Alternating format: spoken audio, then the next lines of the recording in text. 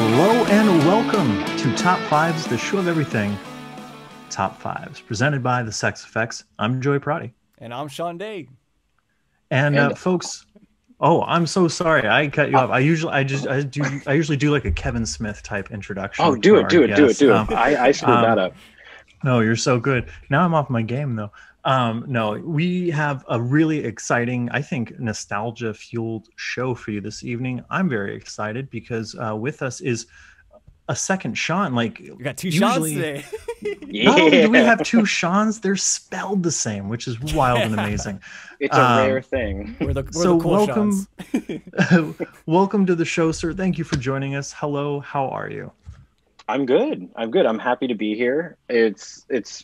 You are a good friend of mine, and Sean is a good friend of yours, and Sean and I have hung out a couple times as well.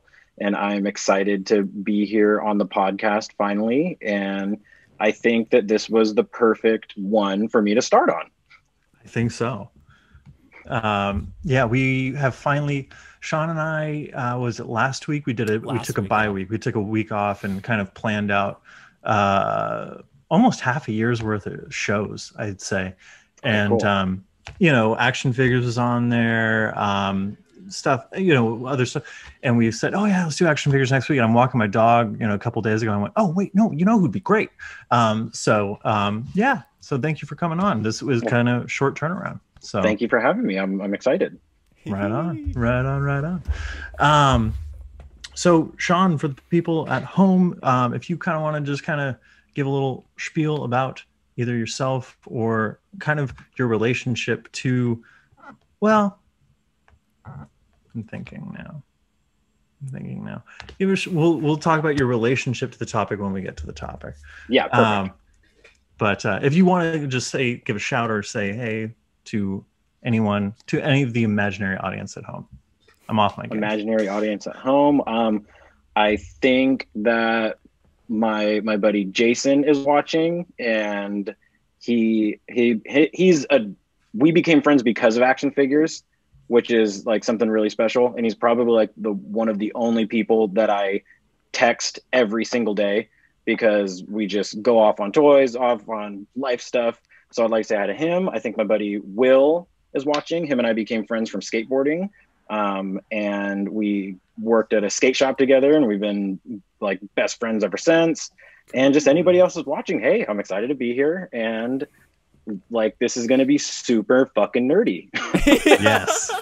Yes, it will be. I don't think could have put it any better than that, honestly. Right on. Very cool. So usually before we get to our list, we'd kind of talk about things that have been in the news, pop culture, that sort of thing. But I've kind of just been keeping my head. I mean, one, there's not much pop culture going on because of the coof. But I'm not really in the know. Screech passed away. Screech did pass away. Dustin Diamond passed away yesterday. But other than that, Marilyn Manson's been canceled. I didn't hear about that. Why did he get canceled for? I didn't hear about this at all. This is a great. Let's hear it. What is this? Evan Rachel Wood came forward with sexual abuse allegations and grooming allegations because they got together when he was 37 and she was 19. Okay. And then a bunch of other girls came forward. He was immediately dropped from his label, immediately dropped from CAA. Whoa. But it's like, it's Marilyn Manson. Like, did you not? Or is anyone shocked by this? You know what I mean? Like, you can say it's a persona or this or that, but it's kind of like, honestly, I think every time something like this happens, I am shocked, because, and I feel like I shouldn't be at this point now, but like I'm not the biggest Marilyn Manson fan, but maybe like 4 or 5 years ago, I actually went to a music festival that he was at, and I don't want to say I became a fan, because I really didn't, but that motherfucker can put on a show, and it just kind of bums me out because I never really gave him more respect for his like brain rather than his music. In my adult life, but like it was like, damn, this guy can put on a show, so that bums me out. It bums me out when you find out that people are pieces of shit. Yeah. All too often, I'm afraid. But yeah, so sorry for the bummer. Yeah, we had a death and we had a cancellation. I don't know. Is there any good news out there right now? Do you guys follow that whole GameStop stock thing that happened this last week? I tried, but I don't understand it. I'm not Either do smart we. enough to understand It's- stocks. I guess long story short, it's like a bunch of people on Reddit came together and like inflated GameStop's stocks so it would be worth more. And then Right, I understand, as- but I don't understand how any of that actually works. Is you know what I mean? Like I'm just like pretty much oh. people were I able nod to my head and I go, okay. people were able to buy like cheap GameStop stocks, and then it inflated, and then they were able to do like they call it like short selling, where they sell it immediately, and so they made like I don't know how much more percentage more, but yeah, they made like a lot more in it, and it pretty much like I wouldn't say bankrupted, but like it took it took money a lot from like some of the other investors. Yeah. Did anyone invest in Aerotine? No. What is that? Aerotine Technologies? What is Aerotime? It has both military and civilian applications. You don't know what I'm talking about? Wolf of Wall Street? Aerotine. Aerotine. That went right over my head too. Man, I guess is it a deep cut? I don't know. No, but you're like he's your dude. He is my dude. Yeah, like that's true. Not Leo. Marty. no, Scorsese. Yeah. Right on. I guess for me, Godzilla versus Kong got a release date, and it's coming to HBO Max. Yeah. That's HBO I mean, Max, if we're going pop culture, that's like Deirdre and I are ridiculously excited for that because it's just fucking monsters destroying a city. We know it's not going to be a good movie, but we know it's going to be a good time. Yeah. I like that. I like that a lot. Yeah, a movie doesn't have to be good to be entertaining. Entertainment is all a movie needs to achieve. You know what I mean? If it's good, that's a plus. But entertainment value is the bare minimum of what a movie needs to achieve, and sometimes that's more than enough. Yes. Right on. Okay, yeah, that's coming out. Yeah. Zack Snyder's Justice League got the March release date. Too, huh? March Are they doing something. now? I haven't checked up on this in recent times. Is it coming out as like episodical, or is it coming out in one like 4-hour cut? 1 4-hour cut. Okay, good. Oh, That's what I was because I first originally heard that it was going to be like split shown up. in pieces. Yeah. And I was like, that's fucking stupid. Like, why would you do that to a film? Or I guess, I mean, it took me 3 times, like for Batman versus Superman, though. I had to watch the first hour, the second hour, and the third hour, like over like a week. That movie is just so bad. I watched it again recently. Like I was like, there's been a couple years, let's see, and it's just not good. None of it makes sense. I think you and I have actually talked about this before because we probably have, but I think if we're gonna go just a little bit into that, I think the only redeemable part of that film is the Batman warehouse scene. Even though I think he still kills people, and I know you hate that, but I love that. It's a badass scene. It's a badass scene. Yeah, exactly. Sure. It's like if he didn't, we could Joey and I could go on and on about this. If that was the Punisher, yes, that'd be just. But it's Batman, and he's a little too. Even like in the comics, I guess Frank Miller's Batman is the most violent and the most hardcore and blah blah blah, which everyone refers back to. But then you go back and you actually read Dark Knight Returns. Batman never kills anyone. He never. He can't even bring himself to kill the Joker, which is the whole point. Mm-hmm. He's not using guns. He's not, he even says in a panel, this is the weapon of the enemy. And he breaks it in half. Nolan didn't really kind of get into the more comic booky stuff of Batman, but little details like when the Joker is overtaking the Harvey Dent fundraiser at Wayne's penthouse or whatever, and that Joker thug sees Bruce Wayne and he clocks him, and then he disassembles the gun and throws it on the ground. That's Batman, baby. Yeah. That is like, you know, as corny as it is when him and Catwoman are fighting on the roof, and he's like, no guns, no killing. Nolan maybe didn't understand a lot of the more fantastical elements of Batman, but he understood who the character was at its core and at its heart. Yeah. Which is not something I can say for Zack Snyder. I can agree more, dude. Well, yeah. I haven't even seen. I'm excited for the Snyder Cut because I never even watched Justice League. Oh, you have that's to. gonna be interesting. If you guys want a movie to watch, and just giggle at and have a good time at because it's so bad. Yes, Justice League for sure. I honestly don't even think I could get Deirdre to sit down and watch it. It's because she wouldn't even finish. She didn't even finish BVS. We watched the first hour and she was like, I can't do this shit. Well, yeah. BVS is so overwrought and dark, and it's just so nothing. Justice League is such a. I mean, one, it had two directors, and those styles and those tones are doing this shit the whole time. But the CGI is so bad that you're like, how they just rushed this. They wanted to get this out and forget about it, but the Snyhards, what I call them, wouldn't let Warner Brothers forget about it.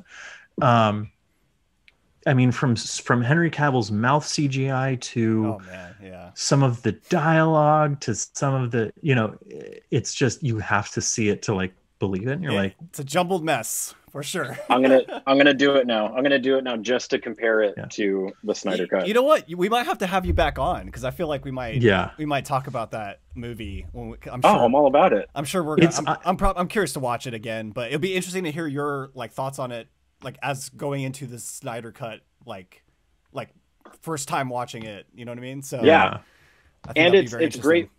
It's great because Joey and I have like our movie, I love movies and he loves movies, but he loves movies for such a different reason to why I love movies. Yeah, and I would not say we do not debate movies. I don't think we've ever debated movies. We just listen to each other's side.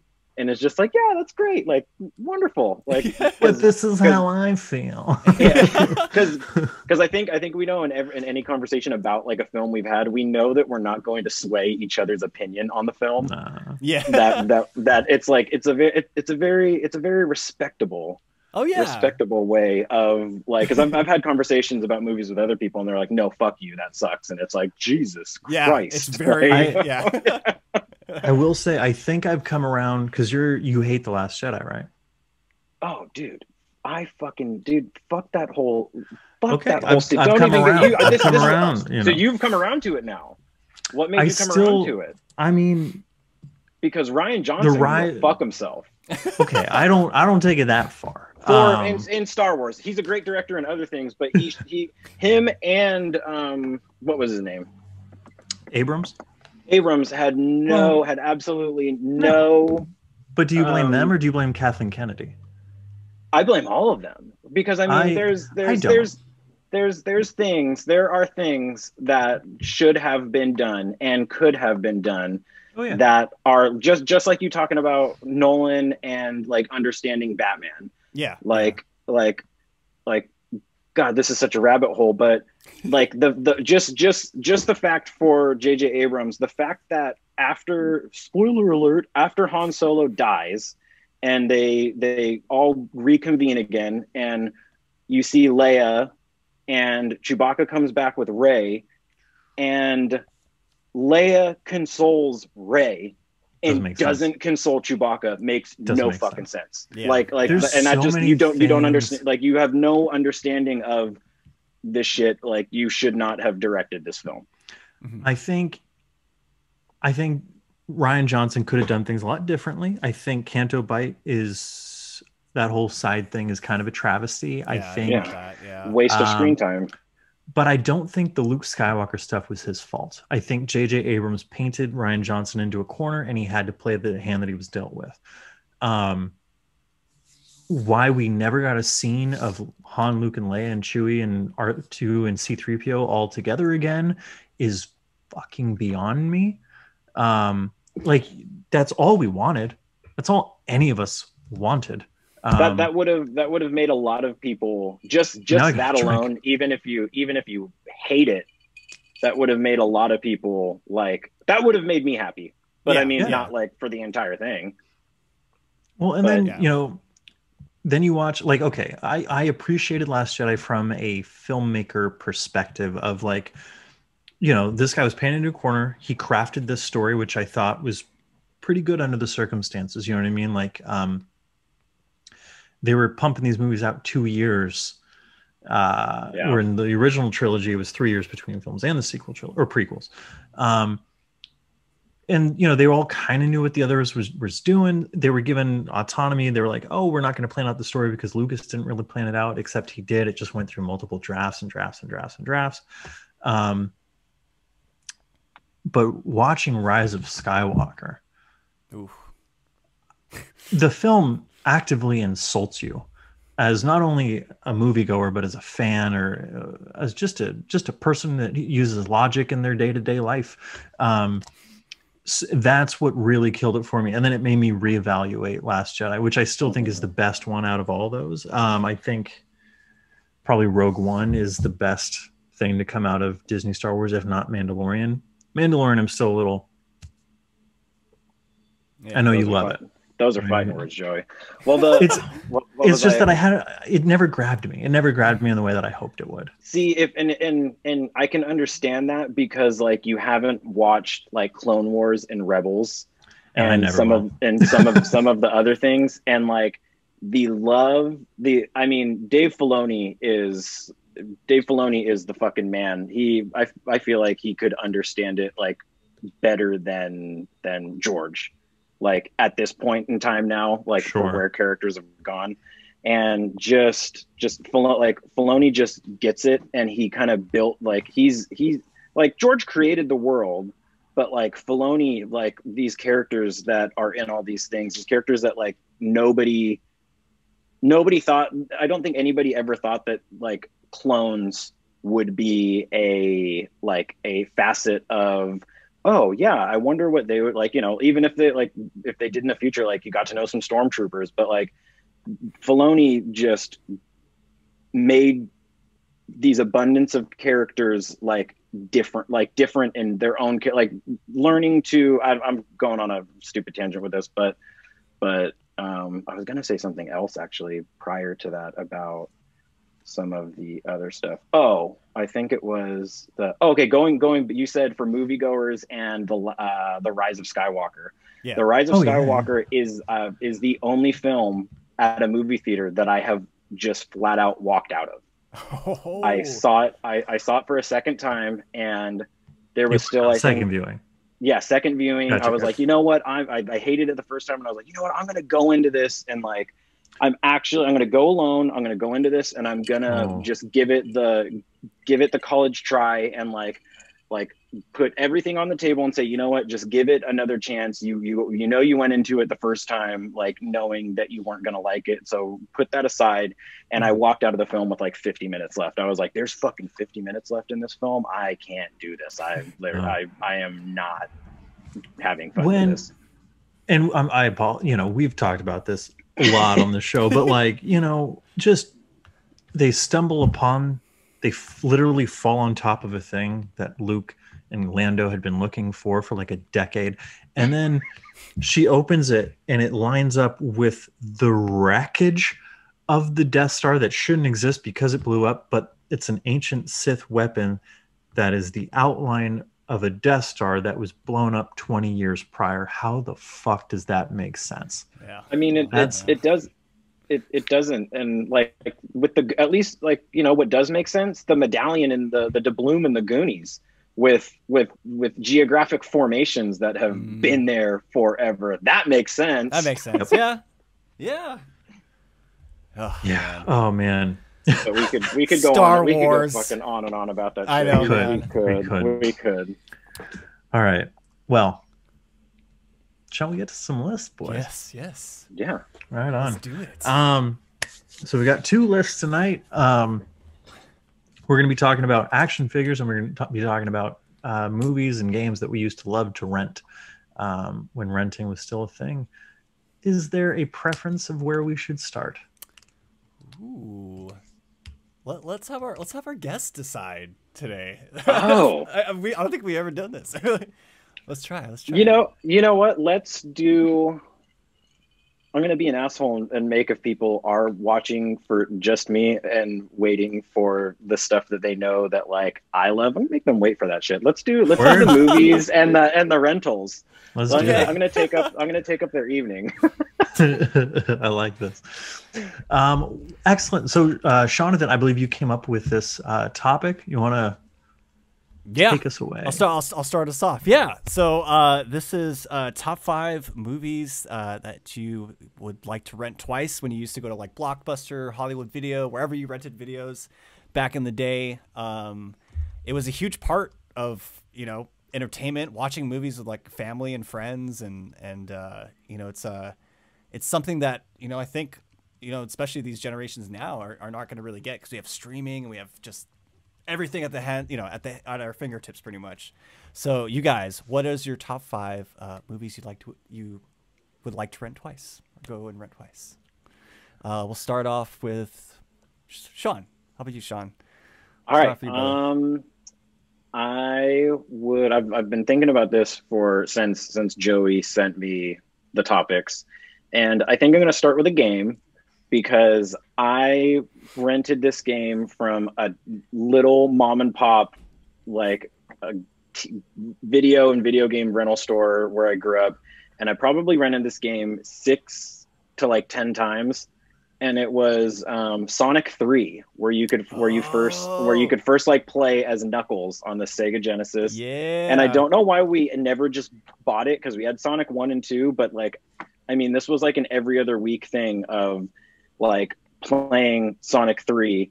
And I was really young at this point too, but I was playing Sonic 3 the first 5 levels, because I could never get past the 5th level, just over and over and over again. They are kind of hard. They were hard for kids. Very difficult.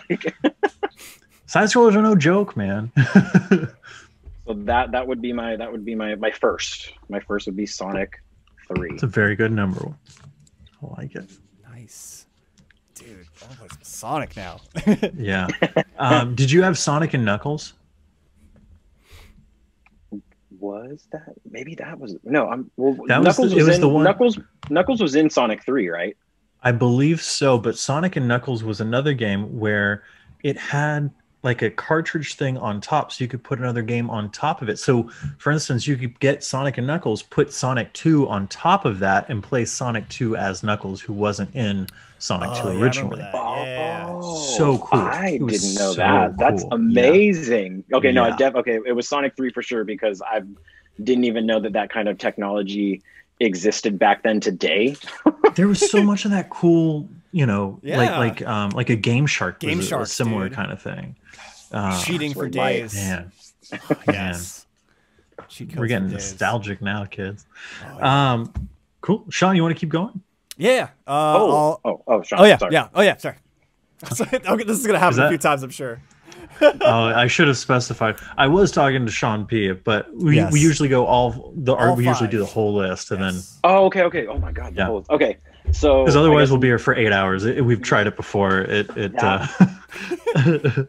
definitely helps then. Okay. So my fourth, I guess, would be, because I guess I'm tearing at 4, 5, 3, 2, 1.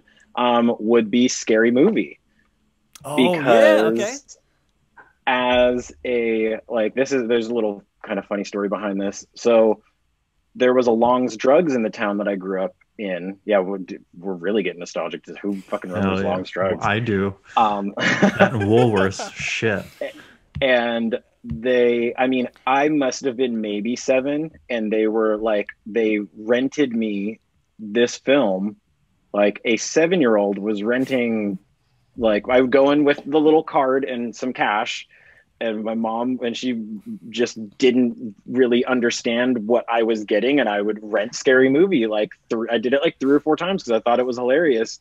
and then came back to it around high school and realized, holy fuck, that is the like how did somebody let a child rent Scary Movie 4 times? Yeah. Like, I had a sort of similar kind of thing. It was, I think it came out like the day we finished 6th grade or something like that. And okay, my folks took me and my brother Matt to the drive-in. Have we been to a drive? I think it might have been our first experience at a drive-in. They had seen the previews for Scary Movie. Oh, it's like going to be like Airplane or The Naked Gun. Yeah. And the only thing I remember is them like covering our ears the entire time. Like why didn't we just leave? It was a painful like hour and a half of like, no, don't let them listen, It's yeah, like, don't look at that. So yeah, but I like it. So yeah, that was, dude, yeah. I guess that was number 4. I'm gonna confuse myself. Okay, number 3 would be another game, and it was Echo the Dolphin for PlayStation. Or no, not PlayStation, Sega Genesis. Sorry, Sega Genesis, Echo the Dolphin. I remember that shit. And I only liked getting it because I loved killer whales, and you could like unlock a killer whale at some point, and I only ever did it like one time. You had to get like 3 crystals to unlock the killer whale and play as the killer whale, because I was like a Free Willy fanatic, and it was like a game where you could be a killer whale. I only did it like one time, and it was like the last time that I figured it out, but it happened. And yes, Echo the Dolphin was a game that I rented way too many times for no reason, because I honestly I couldn't even tell you right now what the premise of the game is, because the premise of the game was just getting the killer whale to me. Yeah, you kind of I just remember you just swimming along and you send sonar, and that was kind of it. Mm-hmm. You like kill the little crabs. This sounds so interesting. I've never played this game, so this is so crazy. A game where you play as a whale. Like no, you play as a dolphin, or a dolphin. You could go and unlock a whale, but you could like do flips in the air, and then you're back under the water, and then like I think squid would attack you or something. I don't know what. So that is another one that I rented way too many times as a child. That's a fun one. Which kind of leads, going from like with killer whales, kind of leads into another one. So I guess my number 2 was I don't know exactly what it's called, but it was like a Nat Geo documentary about killer whales. Nice. And it was quoting, it was like, we had it quoted as the R-rated killer whale movie, because the first time that I rented it, the killer whales are like killing the baby seals on off the coast of, I believe, Argentina, on like a really special beach, which I know a lot more about now. But they would, they beach themselves, grab the little seal, fucking flip it in the air, and they're fucking around with it. There's blood all over the place. And like as a little kid, after watching Free Willy, like, Free Willy was a lovable whale. And I'm seeing this, I'm like crying, freaking out. And then my mom rented me that. And then I got my dad to rent it for me another time, because I was like, I think, Dad, I want this one. Because in my head, I was like, I'm ready for it. Just traumatized again, fucking screaming, crying, like, why is he doing that? Fair. Oh. So that's traumatizing. Yeah, it was, especially going from Free Willy. Yeah, Free Willy to that, like, yeah. Hollywood movie to like legit, like real life whale stuff. He wasn't ready, and I was not ready. And then, okay, so my last one for movies that got to rent twice. Funny enough, this is a movie that Deirdre and I have rented like 2 or 3 times now in the last year, because so we've gone like digital with our movies. Don't really have any like Blu-rays or DVDs anymore. And this particular film, you can't buy on the platform that we use Vudu. And you can't buy this film, but you can rent it from Vudu. and it's fucking White Chicks. Freaking White Chicks, yes. And Oh, so man. like it's just it's our happy, like it's our like movie that we need to, like when we need a good like laugh and just like a smile and just poking, just poking fun at fucking stupid white people. And like so we rented that in the last year like 3 times, just as like a silly thing, because I love that film. I love that film since I was a kid. And like Deirdre as an adult has really come to enjoy it. So that is my number one movie that we rent twice to this day. I like that. I like that a lot. Everyone's got to have those movies, those those are my favorites, dude. I like that. Always. I like that. Right on. Nice list. Good list, Sean. Thank you. I'm quite proud of it. There's some nostalgia and some like stupidity of, we've fucking rented a film 3 times in 2020. That's pretty wild. It's like, what?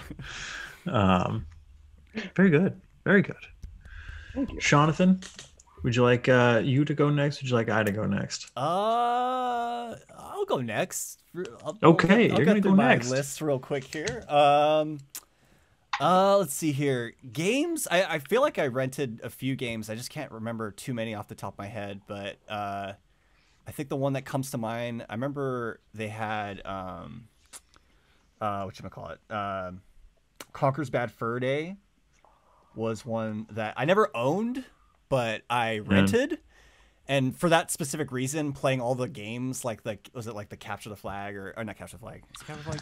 Or Yeah, there was Capture the Flag. There was there's a lot. There's so many mini games, and it's like such a for the time it was such a like racy, yeah, risque, it was very risky. Like, and maybe I got probably it for my wasn't aware of birthday. it. I was like 11. And that's the thing too. It's like I ended up always renting games that like, because Joey and I, hanging out, Joey had some of the games or systems that, I didn't have one or whatever. And so we would play games at his house and I'm like, dude, this game's awesome. Like, I want to rent this now. And like, so, and that's the cool thing about renting games was just like, you had your time with it unless you went back and re-rented it. So it was such a, it's just so different when you experience it that way, I guess. You have like that limited time with it. Exactly.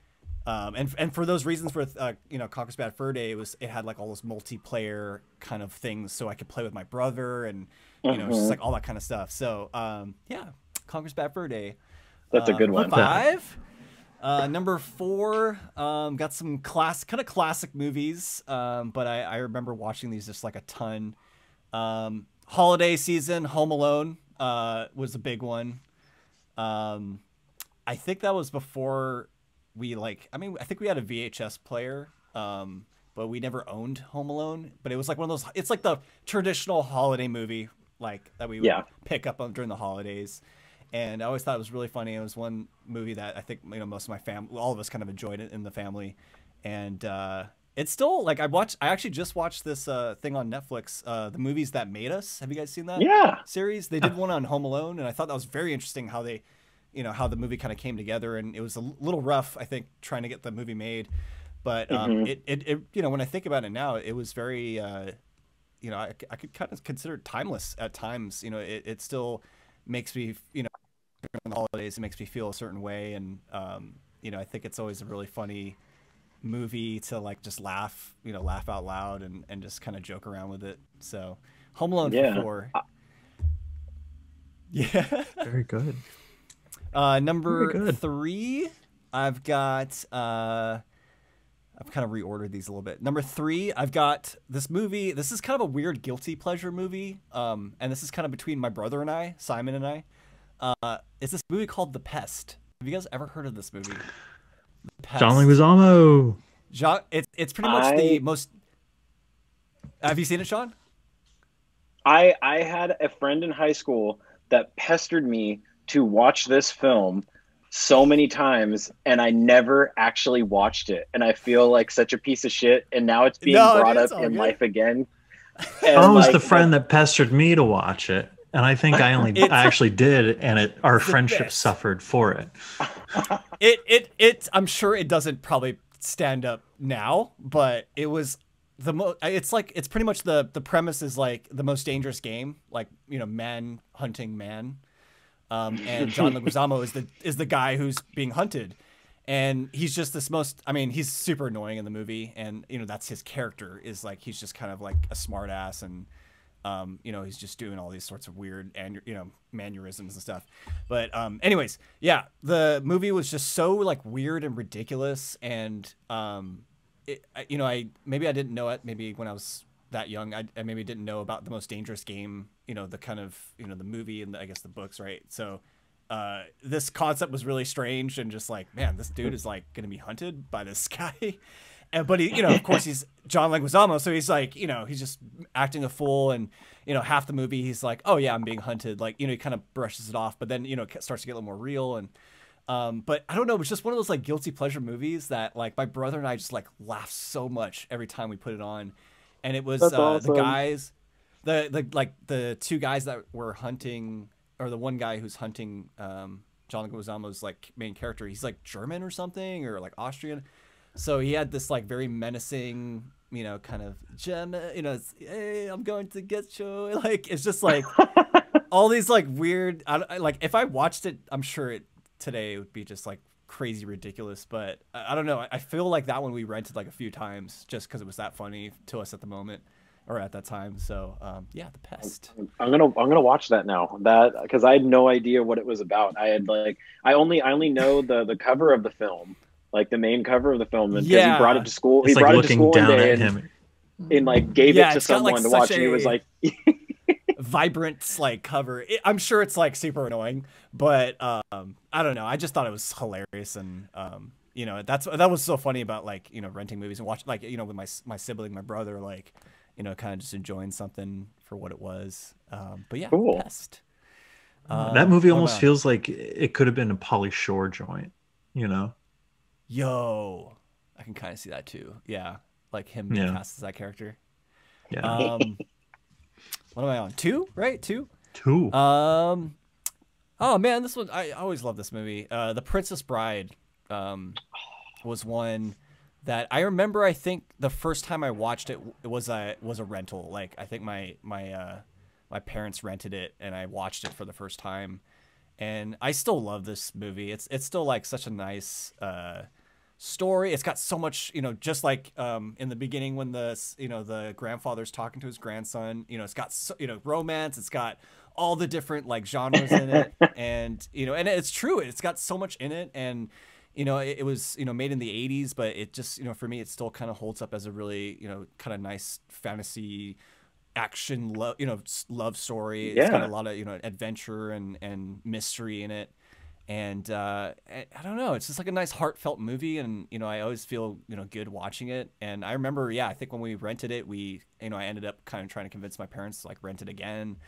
And it's become one of my favorite movies to this date too. So I like Princess that. Bride. And Andre the Giant. Yeah, Andre the Giant too, man. And he was, oh man, yeah. There's some standout moments in that movie. And then my last one is, of course, a movie that I still love so much, and I'm sure I've rented it quite a few times. Was Indiana Jones: Raiders of the Lost Ark, which was before I owned it, and, you know, before I had it, you know, probably, I think I had it on VHS, but probably DVD was the next version I had of it. But watching Indiana Jones like for the first few times, and, you know, loving that character and the adventures he's on, and just the kind of you know, kind of person he is. He's smart, he's adventurous, there's all these things that go into it, and kind of like Princess Bride, it's such a well-rounded movie. It has so much to offer in it, and it's one of my favorite out of the series.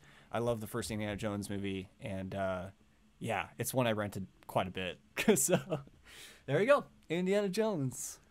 Wonderful. Dr. Jones. Yeah. Good list, Shawnee. Man.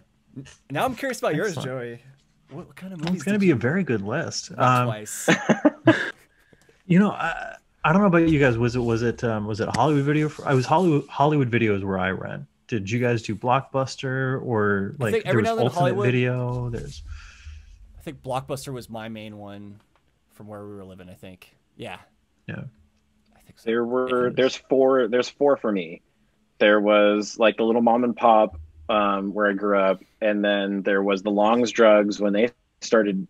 They had like a whole section of rentals, and then when we moved to Sacramento, there was only a Hollywood Video, which Hollywood Video holds a very special place in my heart because Same. that is where I only rented them once because I purchased them after, but like as a young, like I think it was like 9 is where Hollywood Video is where I rented Empire Strikes Back and Return of the Jedi, and was the first time that I had seen those.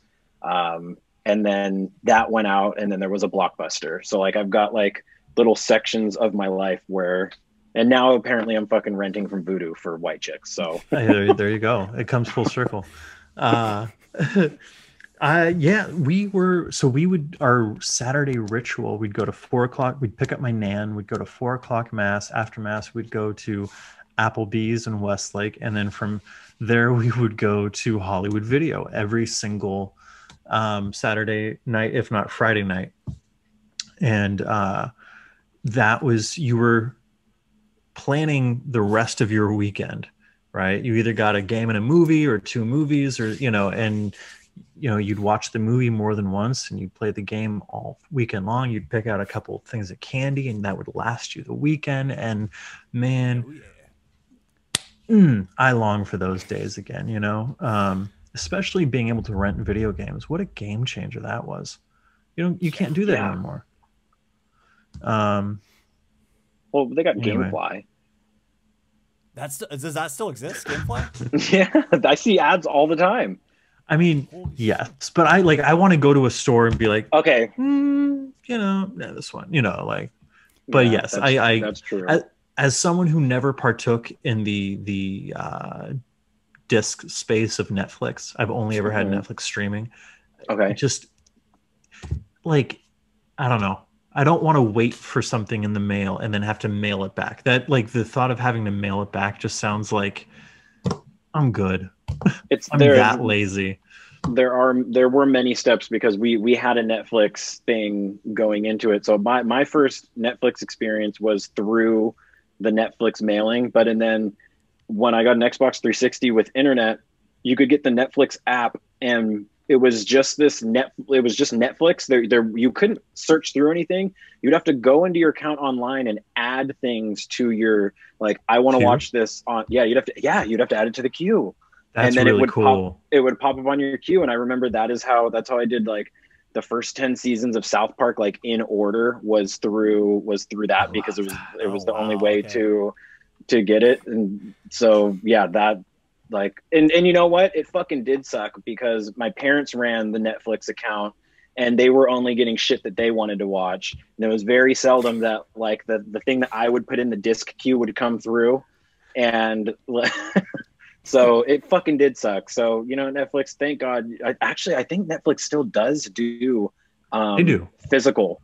They do. Oh, they still do that? As far as I'm almost positive, yeah. Well, there's a lot of places that don't have internet still. We don't think about it, but I don't know though. It's wild to me because I've bragged about it. No, I'm bragging. I've got Netflix, Hulu, HBO Max, Stars, Showtime, Criterion, Amazon Prime, Disney Plus. Thank you, Sean. I had Apple Plus for a year. I think I just canceled that. Anyway, my point is I've also got 1,500 DVDs and Blu-rays.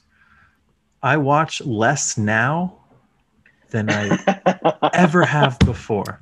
Now I go to YouTube. Yep. I'm actually the same. I was just thinking about that the other day. I'm the same way. I'm like, I don't know. I'm trying, once in a while, I get together with my roommates and stuff, and we organize like a movie night. We pick a movie together. But that's been tough, man. There's a lot of options out there, and I do miss the days where you're just like, that's your trip to the video store, pick out that one movie or that one game. Like, that's such a huge that was such a huge thing, part of your weekend or week. I miss it. I miss it miss a those lot. days. So with that, Can I interview Setting- or can I interrupt oh yeah, one more time? yeah, please. So funny enough, one of my best childhood friends, he's like my older brother, lives in Bend, Oregon, where the last living Blockbuster is. Oh, And yeah. I believe on Tuesdays, if you go to the Papa Murphy's, which is right next door, and get a pizza, you get a voucher for a free rental. So like twice a month, he will go to the Papa Murphy's for a pizza, get a voucher, and rent a film. Like he was like, I only get like old shit that either isn't streaming or that I just kind of want to throw into my DVD player. And he was like, I will go like twice a month and do this and get a free rental and like go and rent it. And he's like, I've ended up having to pay because I just fucking forget that I have a rental and then come across it again. Oh God. And he goes and brings it back or like gets the email about it because it's still a thing. But I have a friend that still rents from Blockbuster a couple times a month. Love that. I love that. Wow. That's super cool. What? You know, and that makes me think too. The other big reason I don't like throw in my discs is because the only way to watch them is through my PS4, and that PS4 is loud as fuck. It's just, it's like I can't even hear the movie, which sucks because Blu-rays, by and large, look better than 4K streaming. Yeah, I can agree with that. Physical media is always going to look better, so it's a bummer that it's like until I get a quieter machine. But it's like, am I really going to invest in a thing that can play physical media? Eventually, when I cross over to the PS5, I will get it with the disc player, even though I don't want to. But I mean, Joey, let's be real. You could probably go on Amazon and get a Blu-ray player for maybe $40. Are they like are they 30? that cheap now? Absolutely. Should I? Oh, I man. can look it up for you, and maybe. I mean, maybe. Let's- Make a little But purchase on again, it. like, I don't need it. You know what I mean? Like, No, it's just that's it the would be thing, though, so too. silly. It'd be like so you just silly. said, To you're do. watching. You are watching less than you ever have. Yeah, $50 Blu-ray player. Yeah. Damn. Well, maybe I'll think about it. Eventually, I'll get to a PS5, and I've heard that's much quieter. Anyway, on to my list. Joe's list. Number 5, Super Smash Brothers Melee. Oh, when we got dude. when we got the GameCube, we couldn't afford any games, so it was all renting, and we rented Smash Brothers and Crazy Taxi that first night. I remember that very well. And then rented Super Smash Brothers several times before we eventually got to own it. But yeah. Can I Yeah, ask dude, who was Smash. your go-to? Dr. Mario in the black. I would change his coat to black so it looked like a cape. Yeah. Yeah. That was my guy. Or regular Mario. Okay. Or Young Link. Or Young Link was good. regular Link. Ooh,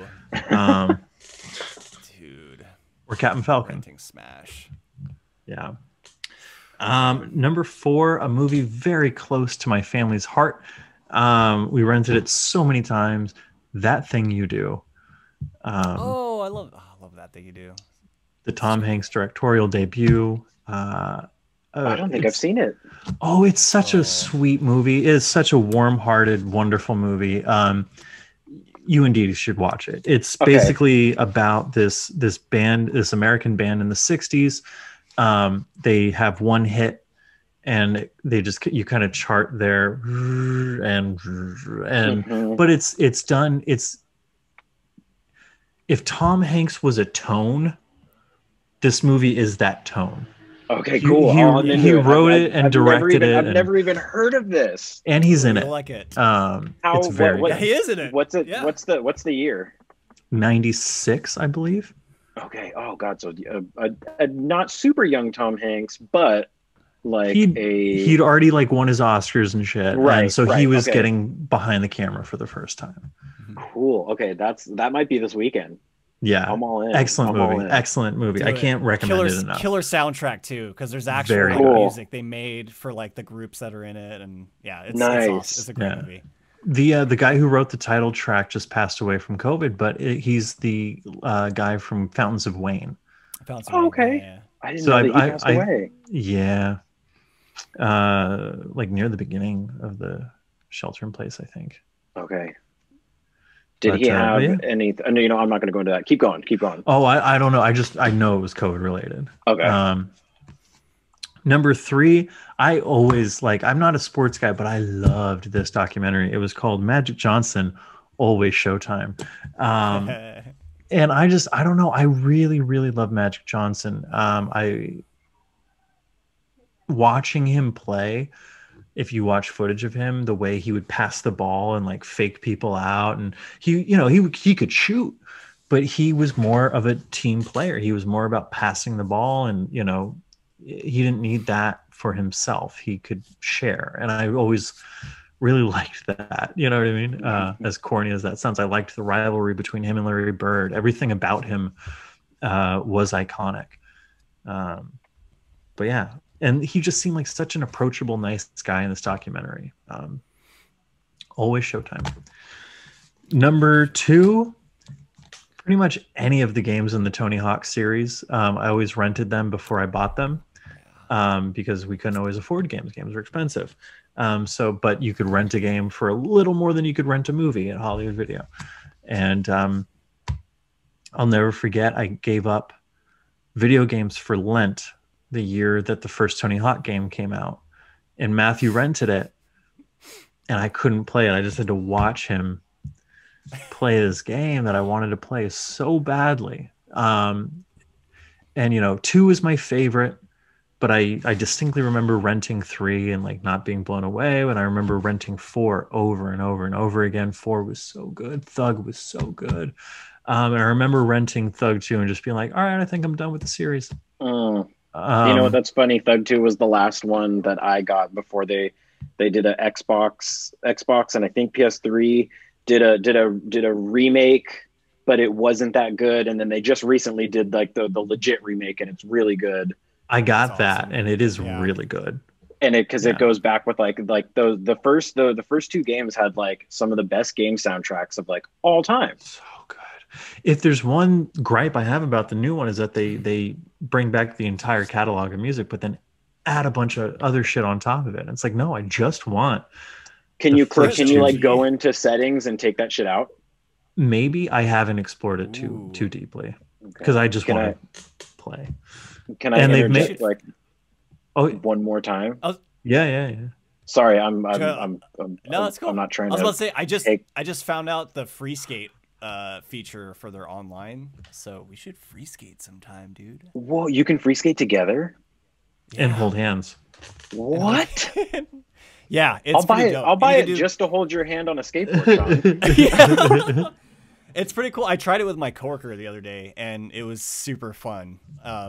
There's like I think there's even like the little game modes you can do, like graffiti and like skate or horse or skate, or sorry, skate. I think skate. Can you do trick attack too?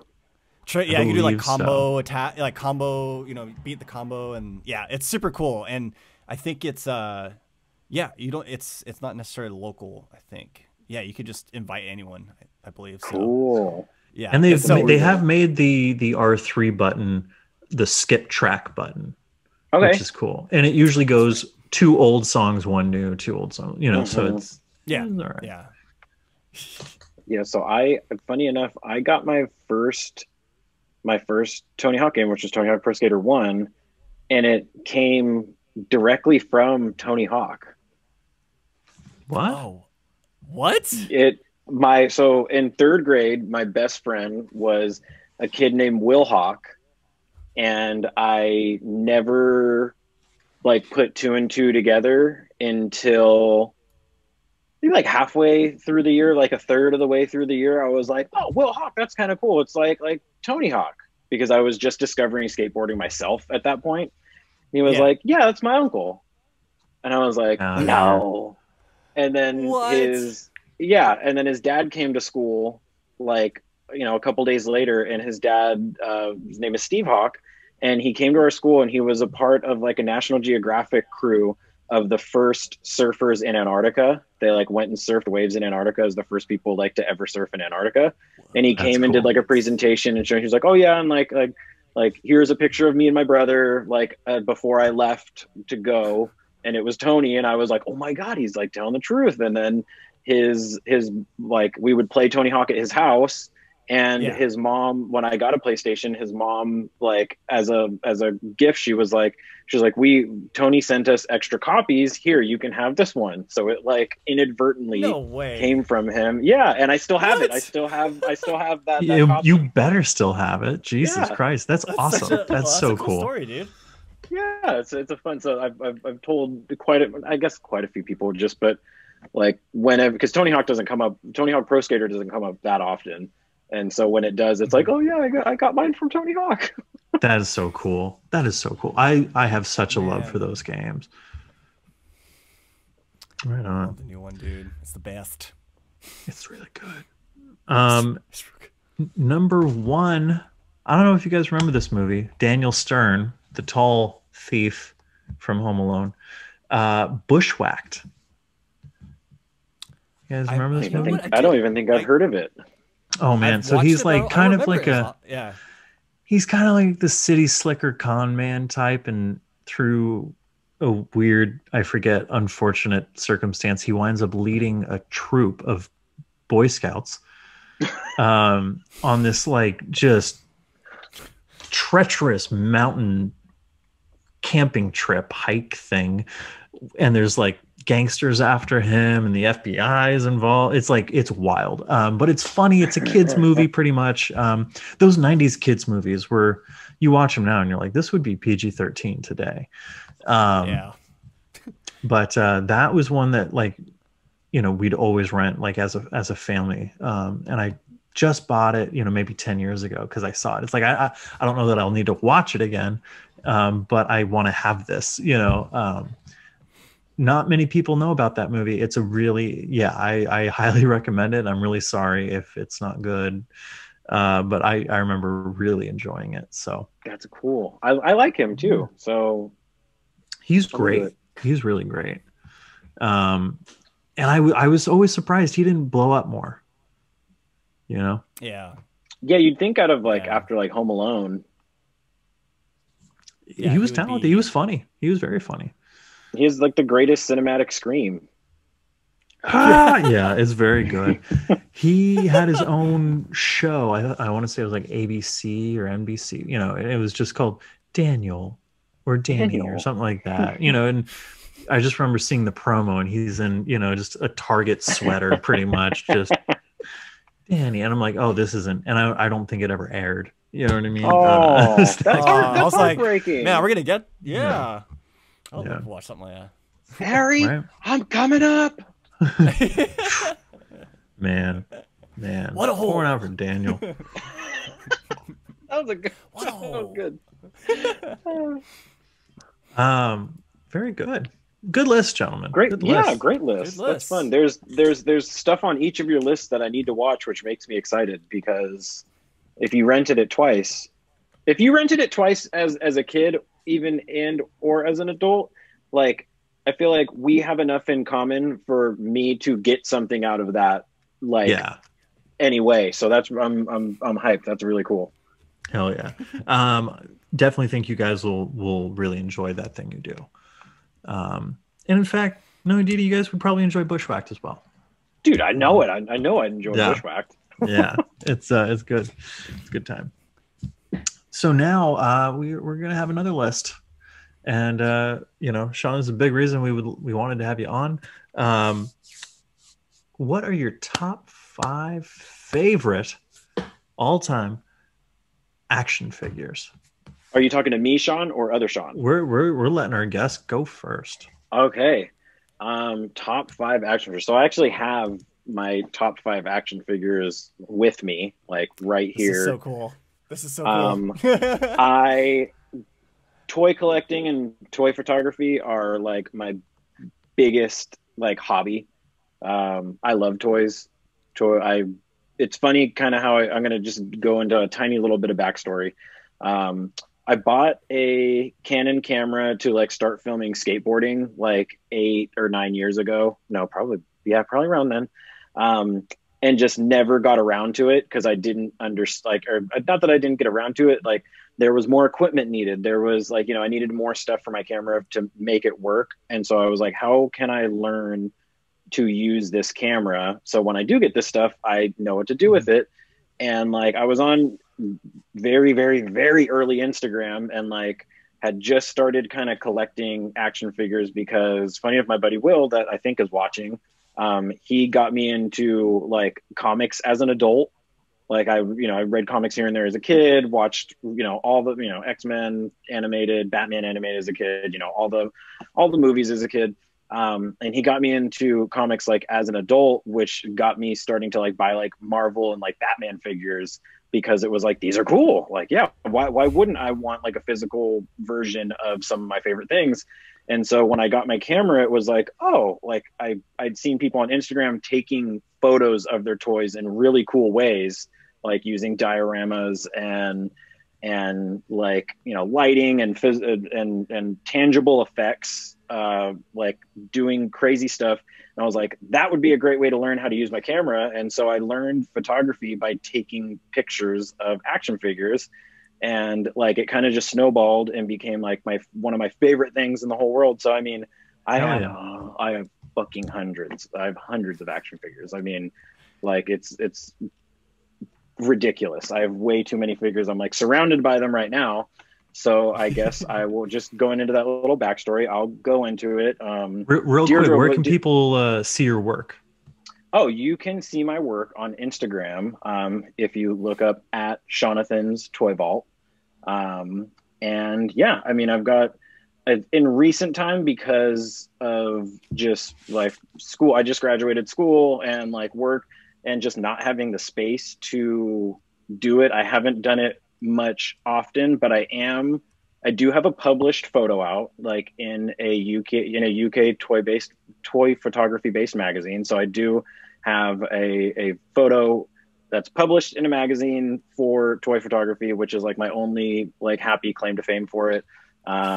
Which isn't really a claim to fame, but I just got like chosen out of like a bunch of people. They were like randomly, yeah, you're in. Okay, cool.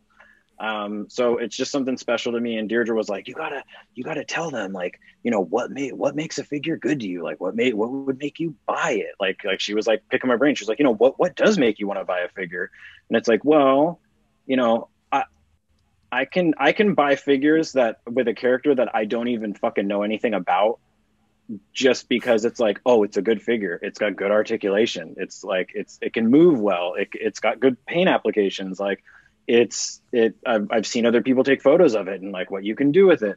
So like, I tend to buy things that I don't fucking need and have any idea about, because I think that's just a part of collecting. And like, if everybody else is buying it, yeah, I need to buy it too. Yeah. But going into it, and I know that Joey will be pretty hyped off this first one, but going into it would be the new Marvel Legends Spider-Man. And love that. This figure is special because this company, Hasbro, makes the Marvel figures, and they have added, we thought we had a good Spider-Man back a couple years ago, but they've redone this one, and it has all this like new technology, and it's really, really, really good. And you can like get him into, let me see if I can, like real Spidey poses. Oh, that's so cool. You can like get him into like really, really easily Spider-Man poses, as if Todd McFarlane drew him. I mean, yeah, that Todd McFarlane it wasn't made by Todd McFarlane, but there's a Todd McFarlane like based Spider-Man figure from Toy Biz, which is the company that made Marvel Legends before this one. And it's like one of the holy grail Spider-Mans because it's really good too. Right. But this one isn't like $150 figure. It was $20. That's great. Yeah. So this Spider-Man on a new buck with new technology that makes him really, really, really easy to do Spider-Man stuff is my number 5. Very cool. Number 5. Awesome. That's super cool. And going into number 4, it's I'm kind of going with a line on this one. Kind of with number 4 is there's a new Power Rangers line made by Hasbro as well, and so I mean I was a huge Tommy White in Green Ranger, Red Yes. Ranger, and some of the other Hell stuff. yeah. So like these kind of go hand in hand, and they've got really good articulation as well. And I mean, it's nostalgia to the max with this Oh with yeah, this for line. sure. And so I've got all the Mighty Morphins again as a fucking 29-year-old adult. And so like they're really cool. I'm really happy with these because I sold a Japanese set that I had a few years ago for quite a bit of money because I knew these were coming out, and they come with extra hands, and each of them has, you can pop the head off and put their like your Jason David Frank unmasked head on it, Oh, which cool. I don't do too often because I prefer them like this. And but yes, this would be the red and white, or even just the white, because this was the first one that I got out of this newer line. Holds a special place in my heart for like childhood and just like having really, really, really good, cheaper Power Ranger figures as an adult. Hell yeah. Okay, and then awesome. I'll go into number 3. With this is, I don't know if you guys have ever heard of Kamen Rider or Masked Rider in the States. Not this particular writer, but Kamen Rider is essentially, a lot of people get these guys confused because they're from Japan, with the Power Rangers, and because in Japan they came out as Super Sentai, and kind of the counterpart to them, kind of a cousin, is Kamen Rider, who is it's essentially the Japanese like superhero, which has been going on for years and years and years. That it's called henshin. They transform kind of like the Power Rangers would morph, but in Japan they would transform as well, and it's usually just a guy who has really good morals, or sometimes someone that's really flawed that gets a really, really, really strong power and protects people. And this was the first Kamen Rider series that I'd watched, and I fell in love with this character because he's just there to protect people's smiles. That is what he says. I just want to protect everyone's smile, and so he protects Japan from monsters. And this one's really cool because it's from a Japanese toy company, and they just put a lot of love into these figures. And he can kick really well, and I'm not really good at posing on the spot. And I got to sit there and like pose for a while if I take a photo of something. I'll like practice beforehand and like really get the shot going. But this character special, I'm actually wearing Kamen Rider Kuga Cool. for a shirt. I really enjoy this character and this figure because it's special to me, and as an adult, I love toys. Hell yeah. Number 3, Bandai makes this figure, and then Bandai also made this figure. And this number 2 was kind of my hardest spot trying to figure out, because it was like, I even asked Joe, I was like, is there going to be an honorable mentions? Because I kind of just want to show a couple other things that I enjoy, like as a hobby. But this one hits really close to home because I purchased it like for retail from Amazon, like right before you couldn't purchase it anymore. And now it's like $150, almost like $200 figure, which I wouldn't spend the money on this, but it is from Bandai, and it is the SH Figuarts Obi-Wan Kenobi from Revenge of the Sith. And I love this figure. I love Obi-Wan just because it's Obi-Wan, and that ending scene in Revenge of the Sith, his dialogue as Anakin's burning on Mustafar. And, you are my brother, Anakin. You were the chosen one. You were the chosen one. Like, supposed to destroy the Sith, not join them. I loved you. Bring balance to the Force, not leave it in darkness. Like, oh man, and this I don't know. This Ewan will always have a special place in my heart for that.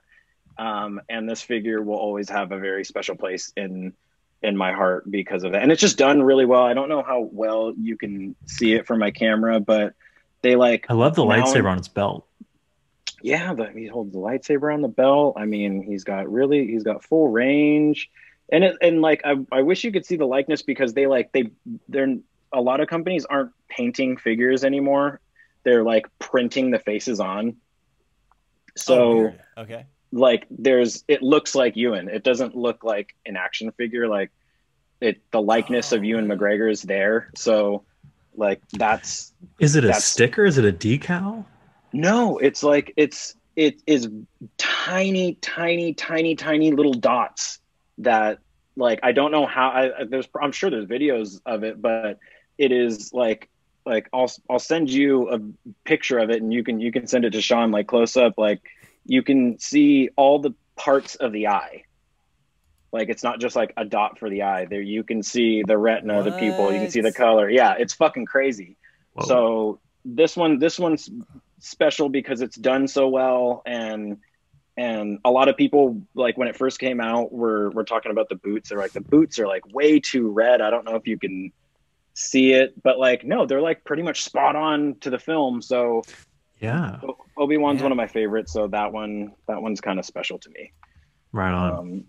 And then should I do a couple honorable mentions before? Please Does do. honorable Please mentions do. ruin the point of top five? Because I No, feel no, like no, no. as I've thought about it, like fuck, that's stupid. Then it's not really a top five. It's just a bunch of shit that you like. Go for it. No, Go dude. for it. Okay, Go for it. okay. And you got then, some show and tell for us too, which is super cool. Yeah. We usually don't get this kind of thing, so. So I've got three honorable mentions. I kept it to three. I was gonna bring a Godzilla in, but Godzilla probably I have a bunch of Godzillas, and it probably would have made the cut, but it was way too much to try and get to where my Godzillas are at. So that's kind of an honorable mention. But these are I'm sure you guys have some love for these as well. But hold on, what the hell? NECA, I'm sure you guys have heard of NECA as a toy company, but NECA made Teenage Mutant Ninja Turtles figures that looked like the original comic turtles Ooh. from the late 80s. And they came out and really, really, really fucking expensive. But somebody in China got the molds to make the figures and just started pumping out the original figures. All the original turtles in the comics all had the same bandana, and it wasn't until they all of them had the same color bandana, and the only thing differentiating them, I believe, in the comic was their weapons and their names. Wasn't the But comic black and white? yeah, the comic was black and white. And so when they made the turtles a show, and I think this was there was a the Toys That Made Us, I think on Netflix went into this, but when they made it into a cartoon, all the turtles needed different colors to differentiate them. So these are a knockoff set of the originals and they're a really good set. I mean, I've had these for years and they haven't broken. I've taken tons of photos, but they all have different colored headset, different colored bandanas. And these are a special set. And then I also have the exact same set, but with them all with red bandanas. Oh, same figures. Hell yeah. Then this is what the originals looked like. But I mean, those are like they go for an astronomical rate, and I believe I got each of these for like $30, like for the set. That's cool. And they're No way. and they're like carbon copies. They're like perfect. So I love turtles, and these are like a special little set for me. And then another honorable mention is this little bug named Gomez. And Hello, Gomez. Gomez is the mascot for a toy company called Mezco.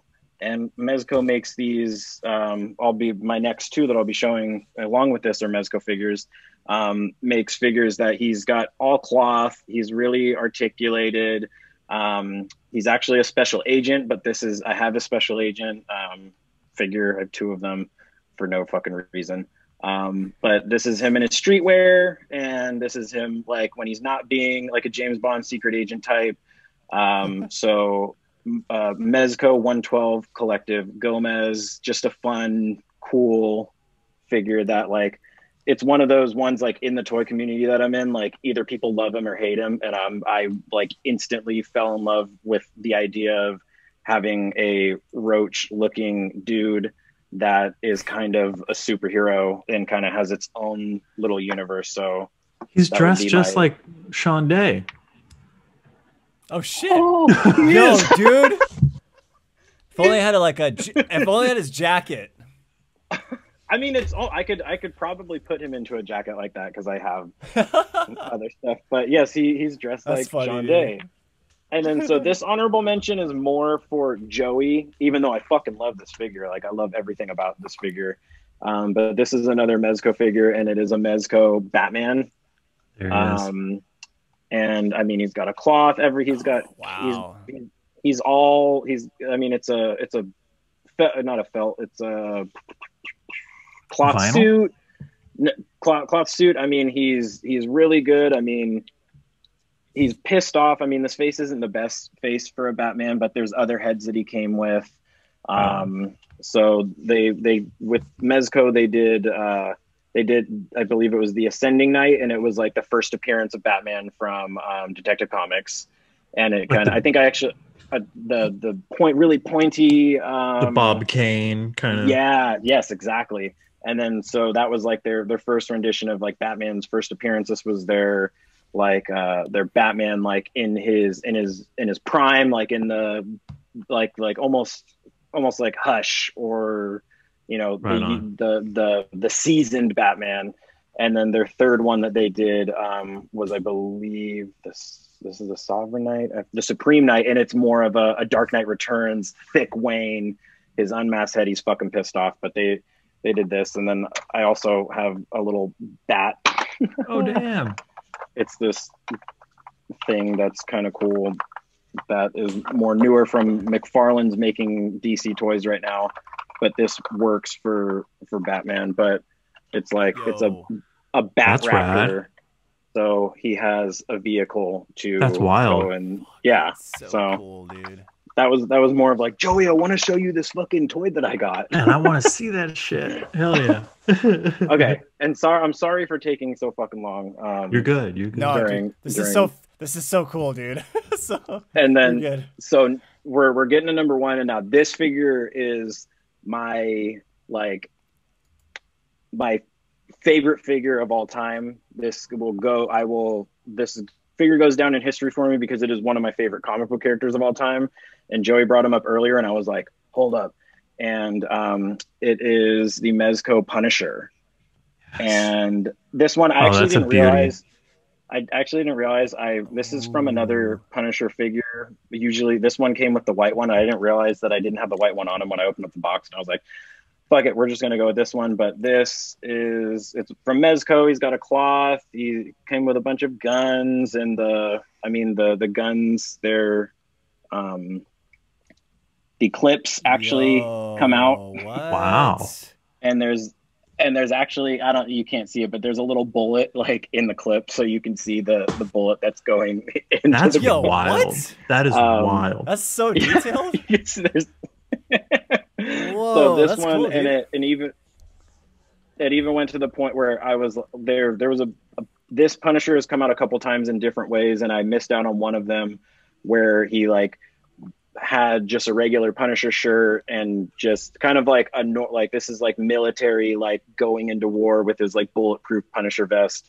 But I actually I kind of customed this one with like a special shirt that I had bought, and it's the same body, but like I had bought special pants for him. And this is the figure that I took a photo of that was published. And it's just him sitting like loading the clip of a gun, like in an armory house, like in a safe house where he's like getting ready to go fucking punish. So these guys go down as like my number one favorite figure of all time, because it's like the closest thing to like a perfect figure I can think, even though it's not perfect, but for me it's perfect. So like, yes, the Mezco Punisher is my number one toy of like all time. Cool. Very good. So cool. That's a good list. Thank you for sir. the show and tell. That was very cool. Yes, wonderful. Sad I don't have any of my figures currently. You don't even have Joey, one in there? Dude, I remember you used to have so many, dude. I mean, they're at my parents' house. They're just not. I don't have them here. Yeah, Sorry. not any ones that would make my top 5. Jonathan Day, would you like to share with us the ones that would make your list? Yeah, real quick. I wish I kept a lot of my toys too, man. I mean, probably the closest thing I have kept from like my childhood is my Legos, baby. Like My Legos are at my like, parents' house. they're all just shattered in a box like somewhere. One day I'm gonna go and like find those at my my fam's place and just like I don't know, go ham on those Legos. But I think the 5 that I'm thinking of, they just kind of come to mind when I was just growing up, and some of them are, kind of like some of the stuff that we love, like Star Wars and all that kind of stuff. So for number 5, I didn't do Transformers, but I did Animorphs. Do you guys remember the Animorphs? Remember the books? I don't remember that they had toys. They had toys. I didn't even know they had toys. Dude, they had toys, and I'm trying to remember the one I had. I think I had one that turned into like a spider. So it was like a guy, and then like all of a sudden you can like, just like Transformers, you can transform him into using the little pieces into the animal that they are. So I had like a spider one, and like a tiger one. I think that was kind of like the only 2 I had. But wow, awesome. Yeah, it was very interesting, and I think that was why it was so cool and like to play with, and like you could change it into a different animal, and you can kind of have it be a different thing for a little bit. Then you can go to school. Yeah, seriously, dude. The role playing was super high on that one for sure. Cool. I was yeah. So Animorphs for 5. Number 4, I did have a Buzz Lightyear toy for a little bit. That's meta, baby. Yeah, I wish I was a little bit more, because I'm sure there's all sorts of versions of Buzz Lightyear, but I don't know if it was like one of the first ones they released, but I remember it had like the buttons, so when you press the buttons it would say the little catchphrases. He had the to infinity and beyond, and he had the little like laser pointer thing, so I think you could press a button and you could see like a little red light kind of shoot. Was it the one where you push the red button and the fucking wings popped out? And the wings come out. Yeah. Yes, that's the one, dude. It was it was kind of bigger. It wasn't like a smaller action figure. Yeah, it was a bigger figure from what I remember. But I mean, once Toy Story came out, and even I think I owned a Woody. I'm sure I did. But yeah, when Toy Story came out, it was just like I'm sure I was just begging. I've had several. Yeah, I'm sure I was begging my parents, like, "Yo, can you get me this toy, please, Buzz Lightyear, please?" I've never asked my parents for a Woody. Anyways, yeah. I'm just saying, y'all.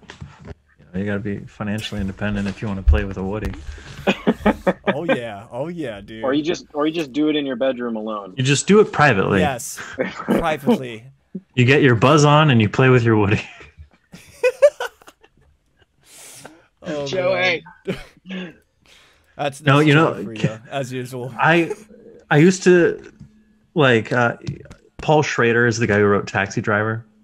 Mm-hmm. And if you ever hear him talk, he's just this big, and I saw this 12-year-old prostitute, and I said, I found Iris, and I told Marty I found her, and I don't know.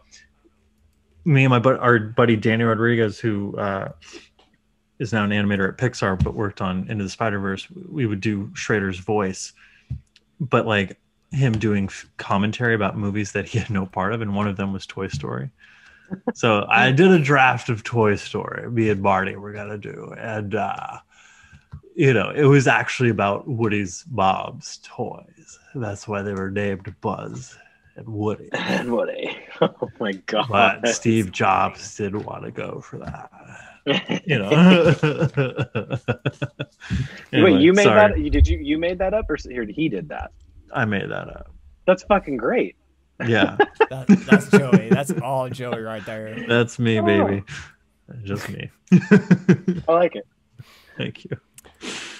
Okay. Let's see. 4, Buzz Lightyear. 3, I've got I had Qui-Gon Jinn from the Star Wars prequel series. Ooh, those So episode one figures were tight. they were pretty dope. Yeah, I feel like I had a few of the earlier. You know what? I think Joey's the only one I knew who had like those, from the original trilogy, like some of the older, Star Wars toys. But when The like Kenner yes, with the lightsabers but- that popped out of the hand. Oh, we're getting real old school. Those are the, like, Or are we the talking? OG Are we talking 77. like Power of the Force? Power of the Like, Force. yeah. Okay. Yes. Okay. Ooh. Oh gosh, Although there's I did always- have a few yeah. of those 70s. I did have a couple of those. Yeah, Joey's got some hidden gems in there, man. But yeah, when the prequels came out, like, yeah, the toy lines were just like, I was just like, I want to get a Star Wars toy, fucking, Yeah. Qui-Gon Jinn. I think I had a Darth Maul figure too as well, from what I remember, and so going back to like shenanigans with my younger brother. Man, when we were young, I mean, I think that was the first time we were kind of messing with like video cameras too, like tape recorders or whatever. And I remember we used to take the figures, and we were like so interested in like movie making or something. Obviously at the time we were so young, and I remember putting like little strings on the figures, and we would do this thing where we would, with the obviously the Jedis, the lightsabers, and we would have them like, we would kind of like tug them, and they would like kind of bounce around. And it looked like they were fighting each other, and you know what, I just talked to my brother recently, and we were just laughing about that, because I'm sure there's some videotape somewhere, or like some tape that we have to have a video camera for, that has like a video of that on there. But it was that's amazing. and that's it's as a kid, as a younger kid too, it's just like it's playtime. It was time to like let your imagination just run wild. And at the time, Star Wars was just like, I just fucking love Star Wars. And who wouldn't want to put your figures in there? And being able to access like a camera or something was really cool too. So being able to like create, kind of similar to what you're doing, like Sean, with your photos. Yeah, like, absolutely. able to recreate like this scene from Star Wars, or create our own stories. And I feel like it spawns from just that that age of just like imagining all those things. And like, imagination. But yeah, if I could find that video, God, I would be just like on the floor, just like laughing, because I could just remember how funny it was. But like so much fun doing that, and that's probably the most like fun I had playing with like figures, and just like remembering that and having it like really instilled in when I was growing up. So yeah, Star Wars, the prequel toy series. I think Qui-Gon Jinn, and I think I had Darth Maul. So like those two were the ones, the kind of ones I had the most. So that's 3. Number 2, I did have a Teenage Mutant Ninja Turtle toy, but showing you showing us a series of different just kinds that came out. I'm not really sure which ones I had. I'm sure they were kind of the ones when the animated show was out, maybe, or and they kind of closely resembled that take of Teenage Mutant Ninja Turtles. And I was such a fan of like the games were awesome. Turtles in Time. Yeah, dude. Yeah. So like, of course, knowing the games, it's like, oh, I want my hands on the toys, and I want to become these characters and all that kind of stuff. So I feel like I had, I'm not sure which character I had. I'm trying to remember off the top of my head, but I think I had like probably the 4 in the end, like at least the 4 of them, all of them at one point. So yeah, Teenage Mutant Ninja Turtles for number 2, and then number 1, dude, I collected Batman toys as well, dude. As a kid, we had all these Batman movies come out. Batman, 89 came out, and they had like, I think they had figures for that. I remember having this like, it was like a Bat Cave or something. Like it was a Bat Cave, and you would put like, there was like a Bruce Wayne character you could get, and he had like it's almost like a little elevator, and it was like you put him inside, and he you could like twist the elevator thing, and then he appears, and you were supposed to put the Batman figure on the other end. Yeah. And so when you do that, put him in, it goes up, and then he turns into Batman, and it was like the coolest fucking thing ever, and I was just like, this is so cool. And you know, of course, it was Star Wars and Batman. Like growing up, that like those were like the two like big things that I was just so into, and especially Batman. Like just of course playing action figures with Batman and just trying to become the Dark Knight and going through all the motions, and then, you know, of course these cool like little sets too that kind of come with the figures. I never really did like further collect all the other Batman stuff, but at that time, I think like in the 90s, like when, you know, the 89 movie came out, and then I think even the Batman Forever stuff, like those kind of movies. Yeah. They had like they had all the weird armor too, that they had all the different costumes, so they made I think they made figures for those as well. Do we know? So, Does anybody remember if the Batmans had nipples? If the figures had nipples too? Ooh, whoa, that's a good question. I don't think they did. I feel like did they? Would they? I don't think they did. And I'll do some research later. Yeah, Do research that's right interesting. now. Bat nipples, man. The latex nipples, man. The rubber I nipples. didn't mention it. What's Hot Toys just revealed their Batman Forever figures. They're doing a Batman and Robin. Ooh, what? I mean, damn. I didn't hear about that. No, I wonder no nipples. No nipples. No nipples. Is it? No nipples on the Batman Forever toys. But what about nipples on the on the Hot Toys? The Hot Toys. On the Robin Toys? one, but it's the the sonar suit. Batman, so no nipples on the sonar suit. Okay. Yeah. Are they going to do a regular suit Batman with Hot Toys? I don't know. I hope so. Are you going to get these Hot Toys? If I had gotten the Hot Toys, I would have gotten the Heath Joker. Yo, Yeah, that's a good one. These look so. Whoa, these look awesome, dude. Yeah. Yeah. That's legit. Johnny, that's a good list. Beautiful list. Yeah. It's a good list. I kind of regret not keeping some of these toys around, and as you should.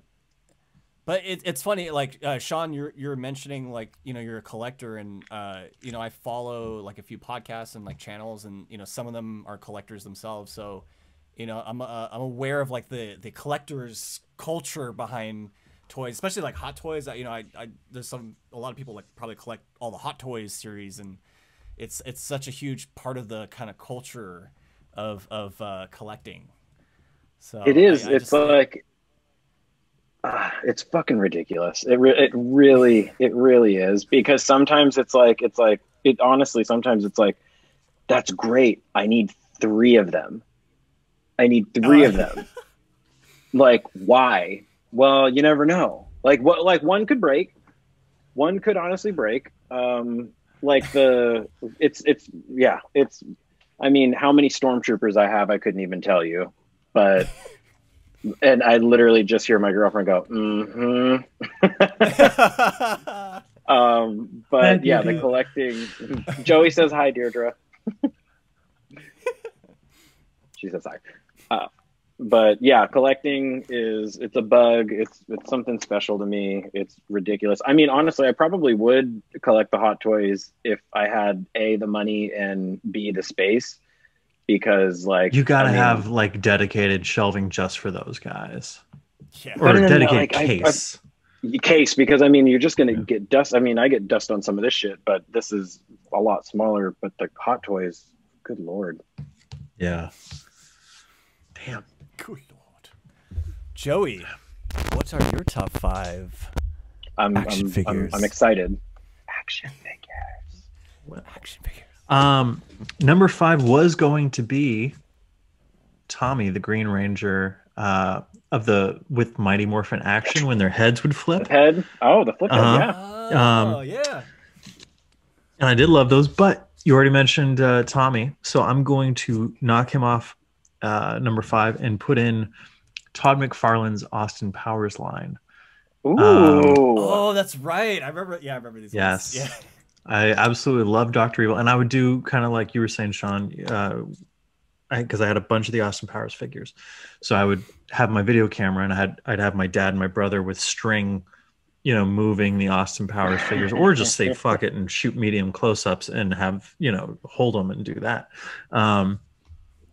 But yeah, isn't that wonderful that how we would kind of just use our imaginations and tell stories? You know, I remember when we had a bunch of the Return of the Jedi action figures, we didn't have, you know, Jabba's sail barge, but we had a Kleenex box, and Yeah. that worked. You know what I mean? That became that. That Yeah. became, yeah. I think toys are really good for development. You know what I mean? And they're not I'm still usually developing. Yeah, exactly. They're not usually looked as in that way, but anyway, getting off my soapbox. Number 4, I'm gonna go with the 1977 Kenner Obi-Wan Kenobi with the lightsaber coming out of the arm. I do have him somewhere, and it's a figure very near and dear to my heart. Obi-Wan is my favorite character in all of Star Wars, especially the Alec Guinness version, Sir Alec Guinness. But yeah, I love that figure, and it's wild. It's cool. So right now, like not right now, maybe 4 or 5 days ago, Hasbro literally I read about it. Have you seen it with the The plastic Amazon case? exclusive, yeah. Yes. That is coming out, and just going back to your Green Ranger thing, Hasbro is reissuing flip heads right now, so you could get a flip head Tommy. That's pretty cool. So I got my fingers stuck in those things so many times. Just like That's so cool. I can't believe that's so cool. They're doing that stuff. Oh man, that's awesome. It's pretty rad. Well, they got Qui-Gon coming too. They have Qui-Gon in the OG, like it's a 6-inch figure, but in the OG flat card Phantom Menace packaging. It looks just like the one that you bought as a kid, but it's twice the size and like has the photo printed face and everything. Am I going to become a toy collector by the end of this podcast, dudes? Oh man, most likely. Number 3, I have such an affinity for the animated series is my favorite show of all time, Batman the animated series, and their toys almost 10 years ago, less than 10 years ago, DC Direct started doing animated series figures, and I have to say I was pretty disappointed with most of the molds for those figures. I thought the 1992 or 3 Kenner line did those characters way more justice than any of the DC Direct action figures did, except for maybe like Two-Face or something like that. And these Kenner figures are also very inventive, you know, like Mr. Freeze, you could fill his pack with water and shoot it, or, you know, Scarecrow, you could shine a light through something and it would project, you know, there was just different, they were unique, and they were trying stuff, which was cool. It didn't always work. But they were trying it. And to kind of speak to your point, Sean, about, you know, they would have the same Batman mold, but they'd paint him purple and green and red and blue and yellow, and, you know, all right, now it's Safari Batman, and, you know, oh my God, it never appeared, but you could get waffle plate Batman, you could get, you know, sonar Batman, and I had all of them, and but Combat Belt Batman was the only one that he was in the gray suit, and he was accurate to how he looked in the show. And I had maybe 2 or 3 or 4 of those figures during my time. Now they're extremely expensive. You can't get them.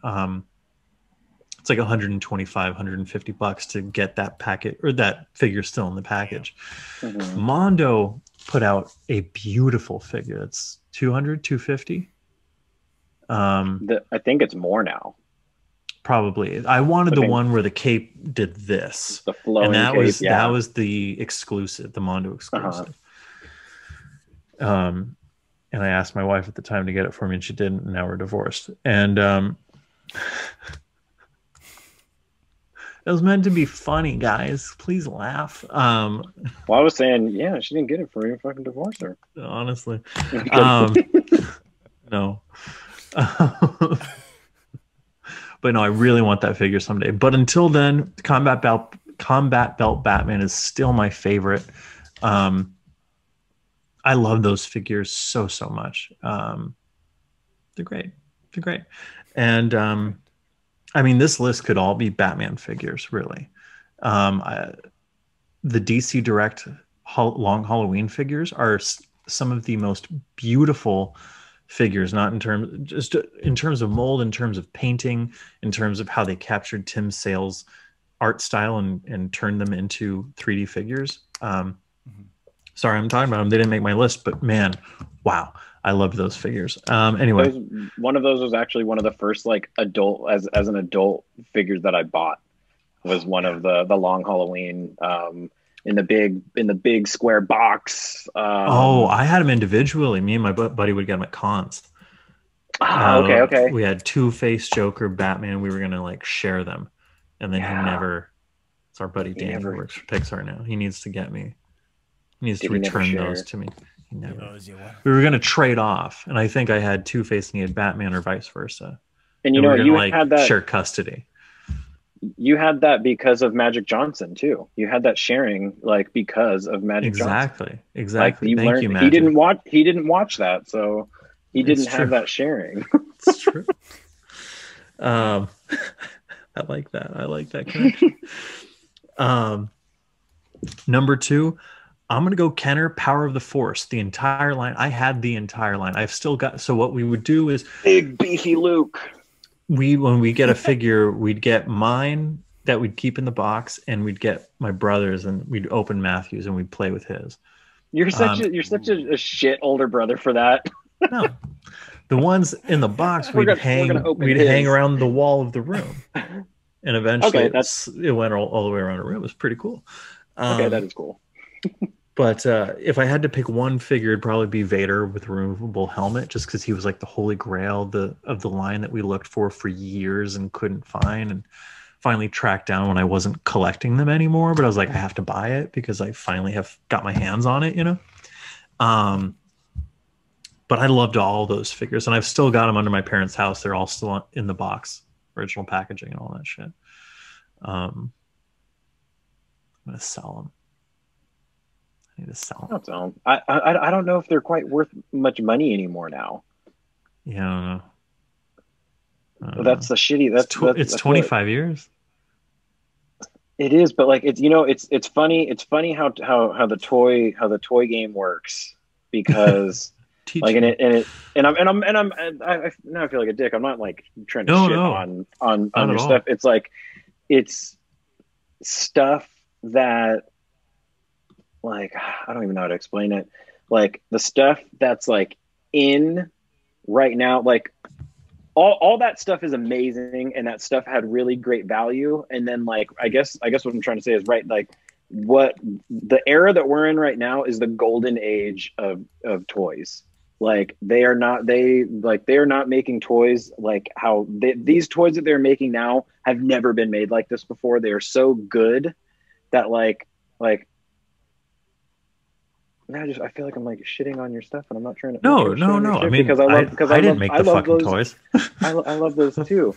But like the way that the toy game works now is like, so like a Darth Vader figure from like 6 years ago could have been like a really rare thing because they stopped making it, and then they continually are making figures better now, which make the older ones obsolete, which is kind of shitty because I have a bunch of like Vader figures where I like really like them, and then new ones came out and I was like, well, this is a piece of shit now, like compared to this. So like they're kind of in a constant state of like upgrading and one-upping. But we should I don't want you to, and I don't want you to sell your toys either. Those are like you'd sell them and then in a few years be like, fuck, why did I get rid of that? But see, that was the thing, is when I was like a child, as if I had to justify to my parents them spending their money to buy me toys. It was like, I'll sell them one day and go to college. And that, I mean, I went to college, but I didn't sell the toys. But if I want to sell them in probably my comic collection to like finance my first film. Yeah, fair enough. And that would be cool. That would actually be really cool. Yeah. I mean, my collection ain't worth shit, but you know, maybe someday. Number 1 though is from, I think it's probably from the Batman Returns line. It's Bruce Wayne with quick change Batman armor. So it's a Michael Keaton figure, and it's the first toy I ever remember playing with. And I've had probably 3 or 4 of these figures throughout my life. and he has the chest plate. He's got the cowl and the cape is attached, boots, gloves, and like a radio and a batarang or something. Cool. And it's awesome. You know, you get both Bruce Wayne and Batman, and like I loved, you know, having him in the suit but without the cowl or with the cowl, and like, you know. Yeah. Like he's I sitting at the remember- Batcave. Like Right. he's sitting in the Bat computer. I love that figure. I love that, and it looks like Keaton in it. And when he puts on the cowl, it looks like Batman. And when I was a kid, we were playing. You know, Matthew was very, very young, like probably couldn't talk yet, in a diaper. You know, and I'm playing with that figure, and I'm like, okay, where's the boot? Shit, Matt had eaten the boot.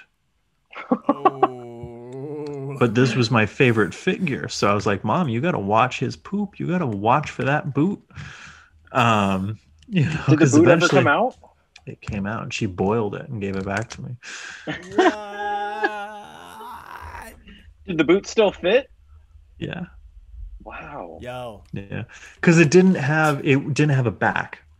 It like wrapped around Okay. the leg. Yeah, Yeah. yeah. Okay, that makes sense. Oh, it like okay, almost like it like.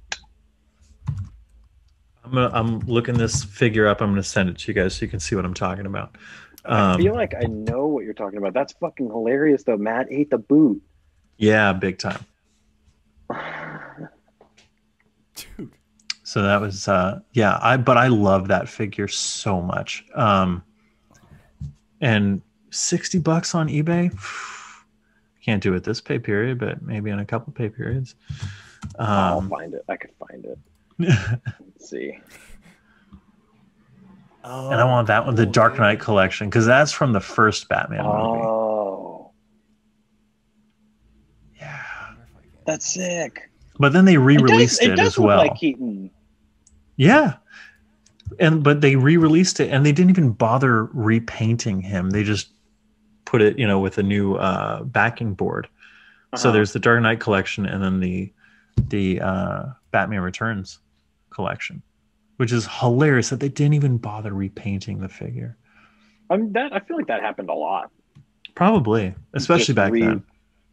I feel like a lot of the Star Wars figures were just like completely, just repackaged.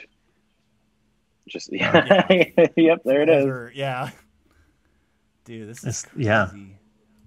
But yeah, I love that figure. I love him so much. That's my 5 babies. My Great five. I like that, Great dude. five from both of you. Thank you. All around, pretty good list all around. man. Um, And it's cool to have a toy collector too. Like I think that was really interesting. Like hearing your story with toys and and Thank all you. that, So This was fun. That's This was us. it very seldom do I get to talk about toys with an audience or just talk about toys with people outside of like the same 3 people that I talk about toys with. So this is a know lot what of you mean. fun. This is a lot I of know what you fun. mean. Man, yeah, we love it. We love it. This was good. It was good. All right. Well, usually we like to we do a little share time, things that we have been watching, or a game that we've been playing, or some cool piece of tech, or anything that we've discovered that we're like, hey man, I want you to know about this. Sean, I didn't tell you about this part of the show, so you can collect your thoughts. Jonathan Day, do you have anything you'd like to share with our dear, sweet, lovely imaginary audience this week? It's super random. I watched randomly, just was blowing through like HBO Max, and This was saw random. This is real random here, guys. It's a movie called Deja Vu. Have you guys ever seen this movie? Deja Vu. Denzel? It has Denzel Washington, dude. I've never seen it. Okay, if you watch it, Sean, have you seen Tenet yet? I have not seen Tenet yet. Okay. I'm just gonna slow. I'm not gonna say anything about the movie, but Deja Vu. Okay. I think Tenet ripped from Deja Vu. It's like literally the same movie. Motherfucker, really? You know what? It feels More like people it. have not called Chris Nolan out on this, because I believe that Inception is The Matrix with a new paint job. Kinda. Yeah. It's kind. I mean, I'm not dissing on Tenet. I did watch it. Just on just Tenet, it's a recently with shit my movie. roommates. It's a little confusing, yeah. But it's funny because I was watching that Deja Vu movie and I was like, oh, this is a cool Denzel movie. Like, I was like, man, this kind of like this just reminds me of something. And I was like, oh yeah, like this kind of feels like Tenet a little bit. And it's not. I'm not saying it's the exact movie. It has I'm sure it's probably Nolan probably pulled some inspiration, I think, from this movie, or at least that's how I feel about it. But actually thoroughly enjoyed Deja Vu. It's I don't know when it came out. It was like, I don't know, 2000 and let's see, Deja Four? Vu. 2000 and not Deja Vu Strip Club.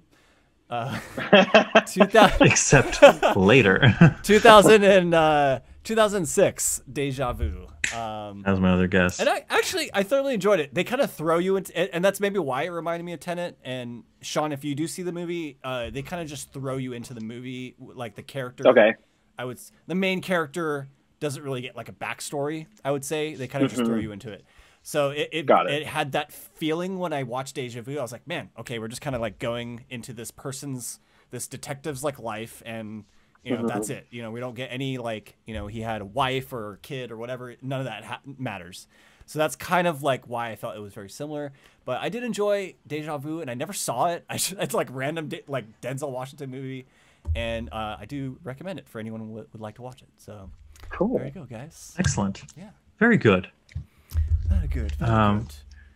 Inception has shot-for-shot similarities with Paprika 2006. So thank you, Termina. I didn't know I've never even heard of Paprika. You know what? Never heard Is that Paprika. I believe it's animated salt film? and pepper mixed together. Is that I don't the think that's animated? Paprika. Maybe. I don't know. Oh, wait. Are you talking about Blue's Clues? Paprika. You said salt and pepper This mixed anime, together, right? and in Blue's Clues, Mrs. Salt and Mr. Pepper have a baby called Paprika. Oh, that's right. That's right. Dude, that is a pull right there. Paprika it's anime. Okay. It's also drama and it's also fantasy. 2006. Animated, boo. Oh my god, Blue's Clues, yes. We're big Blue's Clues fans on this podcast. Very nice. Sean, Pete, do you have anything that you'd like to share with our sweet audience, or would you like me to go and you can keep collecting your thoughts? No, I can go. So I have been watching for the first time, like all the way through, and as an adult, The Fresh Prince of Bel-Air on Amazon Prime, or not Amazon Prime, HBO Max. Sorry, HBO Max. And I am enjoying it so fucking much.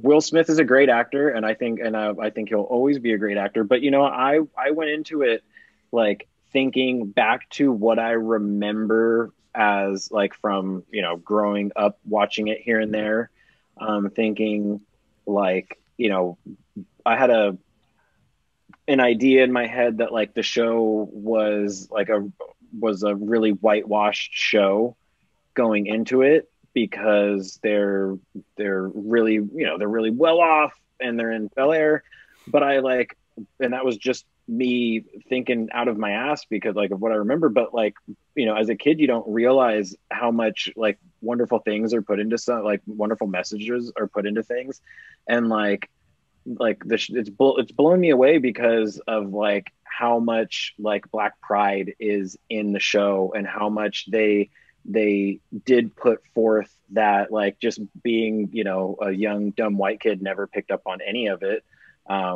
but like just the references to Malcolm X and the references to Uncle Phil and Aunt Viv like fighting the power like in college, and and wanting to continue that and like instill values in their kids to fight for what is right. And it's like just been real, like aside from it being like a great comedy, I think that that aspect of it what just went completely over my head as a kid. And like just in the times that we're in now, it's like fuck yeah, like this was ahead of its time, and like it's wonderful, and it's something that makes me really happy to like revisit and see that the audiences watching that, like as it was coming out, like had those messages like relayed to them in some kind of way, you know, on a very white orient, like television has been for white people mainly, like for years. And just seeing that like in the early 90s that like that there were these messages going on, like really it made me happy, because you know everybody should feel included, everybody should, you know, have their stories told and have things like that they can relate to and learn from. So that's like the biggest thing that I've pulled from this watch right now, and it's like it's just made me really happy, and it's something cool that I wasn't expecting, because I just didn't realize it as a kid, or even knew, you know, was too young to really realize any of it. So that's the thing that I'm watching. That's like, this is really cool. It makes me happy. Hell yeah. I like awesome, that. dude. I like I it. might do a rewatch on Fresh Prince as well, man. Dude, it's and you know, I don't typically laugh out loud by myself. Like I think one of the only times that I like with a show, I watch Parks and Rec over and over and over again, and every time I rewatch it, there are different parts that I like find myself laughing out loud at.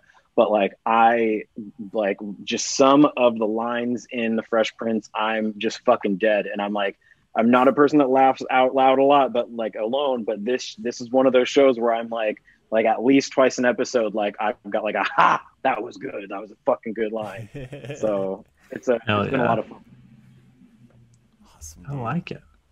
Fresh Prince. What about you, Joey? I am going to recommend 2 local restaurants. Ooh, some food. Yeah. First, I'm going to give a shout out to my brother's good friend, Fuad. He's got a place over in Berkeley called IB's. It's cheesesteaks. Very good. Picked up a bunch of that for my family the other day and brought it back over to Daly City, and rolled me home. It was delicious. And then right up the street from me, literally 200 feet away from my front door, is a lovely Italian place called Amarena. And, you know, like most places in the pandemic, especially here in San Francisco, I don't know how it's been for you guys in your areas, but we were, you know, under the mandated, you can't even have outdoor seating anymore. And restaurants were really hit hard by this. And it was really amazing to see all the restaurants in my neighborhood kind of band together just on social media and help each other out and be like, you know, go to them or come to us, or, you know, we're struggling. And I got a text message from Amarena one night when I was out walking Marty, and just saying like, you know, until we're able to reopen again, bottles are 50% off, bottles of wine.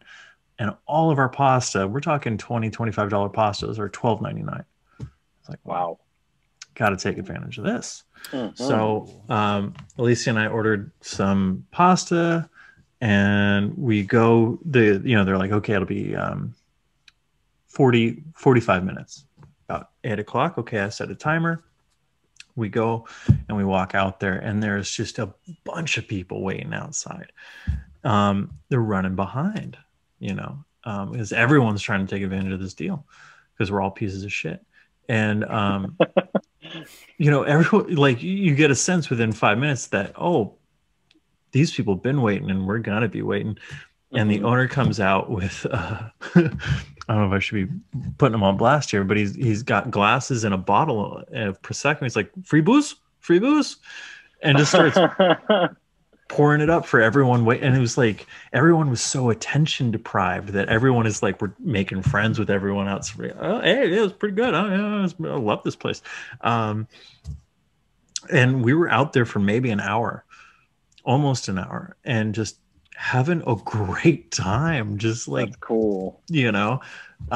It felt like so kind of old world community neighborhood, just kind of so yeah, I just, you know, give them a shout. I've had them twice in the past couple of weeks. Amazing food. Amarena over on Larkin and Green, check it out.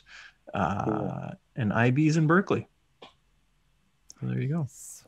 Good food. I'm into it. Good food. Good food. Sean, thank you again for coming on. Where, once again, can everyone find your work on the internet? If you want to look at my old photos, because I haven't taken photos in a while, but I will be very soon. I plan to get back. You can find me on Instagram at Jonathan's Toy Vault. Wonderful. I'm sure if you just even type in Toy Vault, it would pop up. If you, I don't want to spell out my name, but it's I'm just too lazy. But yeah, a bunch of A's, yes. Yes, except for that you. Right. Except for that you. Yeah. Yes.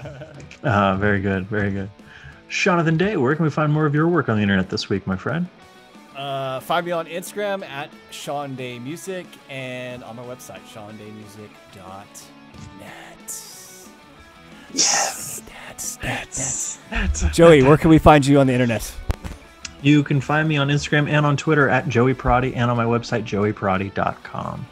You can check out the show at Top 5 Pod. That's TOPFIVE 5 POD on Instagram, on Twitter, on YouTube at gmail.com, and on Facebook at Top 5 Podcast. We're on Apple Music, Google Play, SoundCloud, and now Anchor. So please give us a like, give us a listen, give us a follow, give us your love, and we will give you, Jonathan, all the fantastical loves in return, y'all. I can every never week. get it Every right, week. dude. Every week. It's the same thing. All the fantastical loves in return. Until next time, I'm Joey Prati. I'm Sean Day. And I'm Sean P. Thank you guys for having me. Thank you for coming on, man. We got to do This is this so much again. fun. Oh, I'm all in. Right on. Right on. All right. Thanks for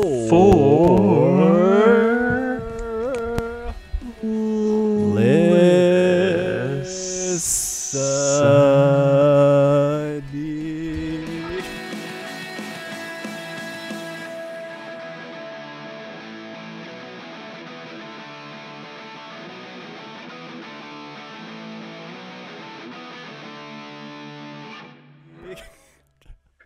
Oh, okay. That's where you want to spice it up. Yeah, I'm trying to do some effects now. So spicy. So spicy.